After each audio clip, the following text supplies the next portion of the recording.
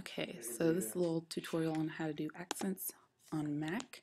So if you watch this keyboard right here, you'll see exactly what I press. For example, this is space and delete.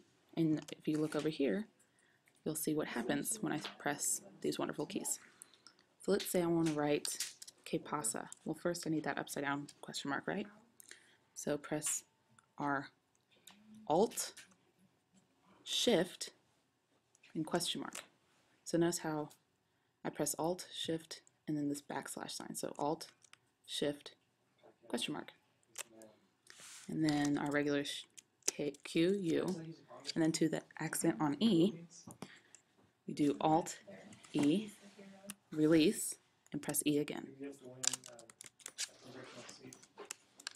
Okay, and all of those lovely accented letters follow that.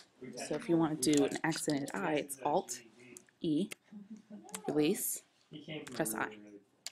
Alt, E, release, O.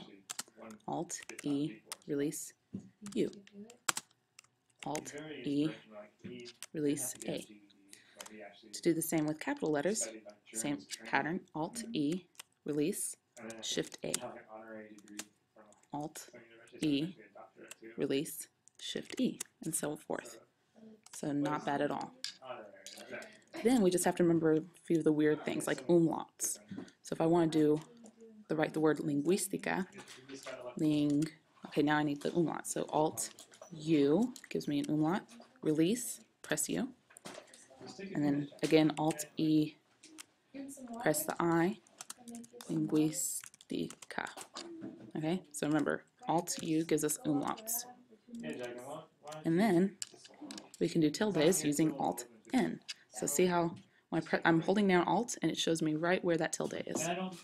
So Alt N and then N again, give me tilde. So B A Alt N, release, N, Ponyo. And last but not least, if I want to say, if I want an exclamation mark, do Alt 1. So note how that 1 changes when I press down Alt. So the gray buttons are what I'm pressing, and then see that 1 becomes an upside down one. So let's do Dámelo. Thank you, Juanes. And then our regular exclamation point. So hopefully this will be a little useful, and hopefully you've learned something, all while the wonderful Murray Hammond of the old 97s watched us. I hope this works.